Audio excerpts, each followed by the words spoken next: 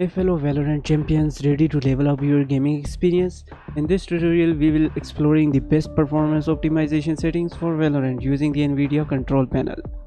Whether you are looking to fine-tune your graphic for smoother gameplay or enhance your competitive edge, we have got you covered. Get ready to unlock the full potential of your hardware and dominate the battlefield. Let's jump right in. Certainly optimizing performance of Valorant in the NVIDIA Control Panel can help ensure a smoother gameplay experience. Here are some recommendation settings. Just right click on your desktop and then open the NVIDIA Control Panel. Once you open the NVIDIA Control Panel, just click on the Adjust Image Settings with Preview. And here you need to use My Preference Emphasize Full on the Performance. Now click on the Manage 3D Settings once and then go into the Program Settings.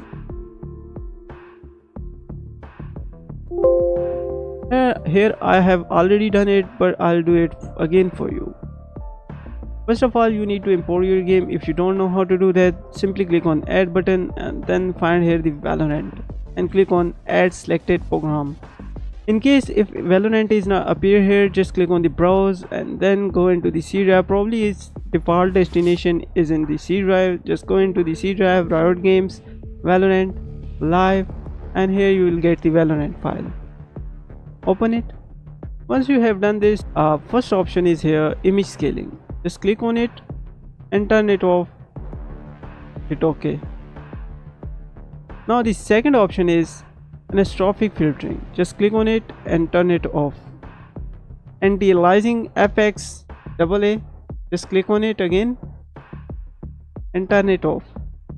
Anti-aliasing gamma correction should be turned on.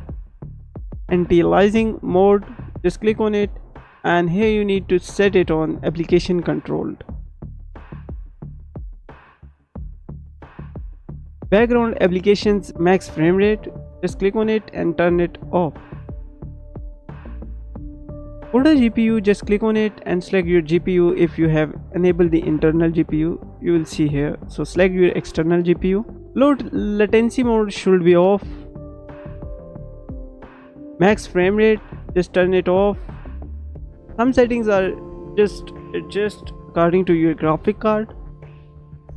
Now multi-frame sample AAMFAA, just turn it off.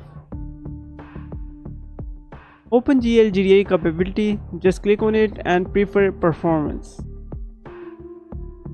OpenGL rendering GPU, just click on it and select your NVIDIA. Power management mode, just click on it and prefer maximum performance. Prefer refresh rate, just select application controlled.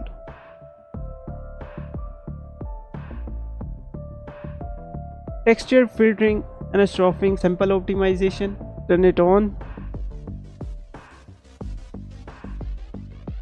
Texture filtering negative load bias, just click on it and click on allow. Texture filtering quality, just click on it and set it on high performance. Texture filtering, just click on it and set it on. Thread optimization. Now here you need to click on thread optimization and set it on. Triple buffering, just click on it and set it off.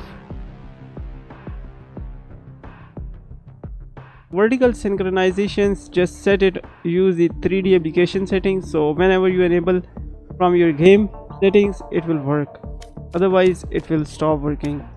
In the game, go into the video settings and then go into the graphic qualities. Here you will see the V-Sync synchronization, so make sure turn it off.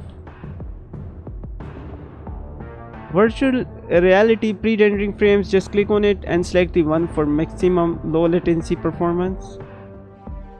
Vulkan OpenGL present method, just click on it and set here the prefer native. That's it for today's guys. Just hit apply and close it. Remember to apply these settings and then launch Valorant to see how they impact your gaming experience. Not all settings may have a significant effect, so feel free to experiment and adjust based on your system performance. Always monitor your FPS and gameplay to determine the optimal settings for your setup.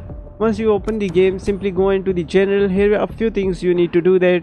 First, beta input buffer should be on. Now map settings, it's on you, but highly recommended. If you are the beginner, then select here the fixed and always the same and keep player in center. This will help you to navigate easily in map. Now scroll down a bit. Here you will see the show mature content, turn it off, and network buffering. If you are downloading or streaming, then set it on maximum. Your bullet tracer should be on, your spectator count should be on, and then go into the video settings. Everything just copy. Now go into the stats, select here the client FPS text only, scroll down, and here you will see the input latency. Just enable the game to render latency CPU plus GPU in the graphic only.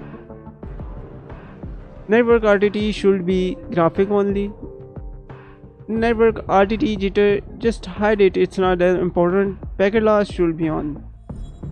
Scroll down, and shooting error, this will impact your gameplay experience, so turn it on and close it. Okay, after in the game you will see here the game to render latency CPU plus GPU. That's the latency when you take duo. Just spectate it if it's jumping or not jumping. And as well the shooter error, if you fire while moving it will blue and yellow, and if you fire like this without moving it will be show you a green line. So that's the better, you need to focus on it for better accuracy.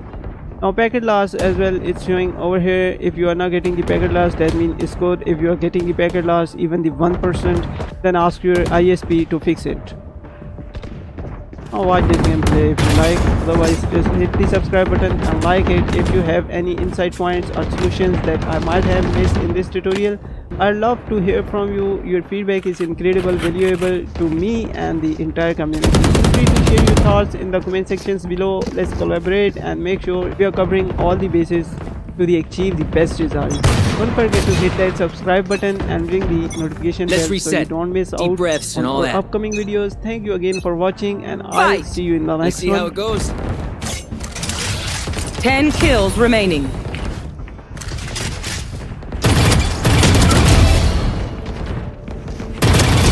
Cállate. I'm good for 3.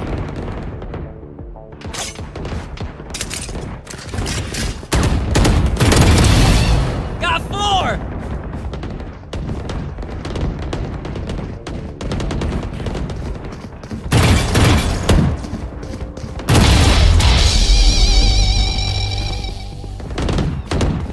Dominating.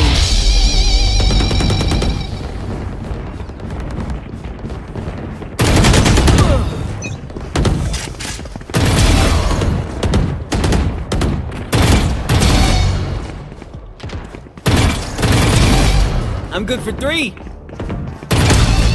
Got 4.